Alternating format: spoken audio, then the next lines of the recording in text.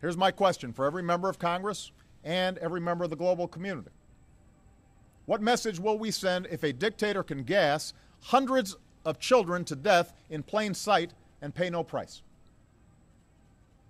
What's the purpose of the international system that we've built if a prohibition on the use of chemical weapons that has been agreed to by the governments of 98% of the world's people and approved overwhelmingly by the Congress of the United States is not enforced?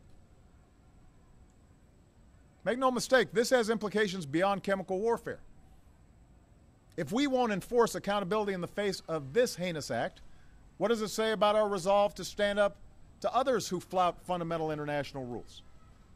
To governments who would choose to build nuclear arms?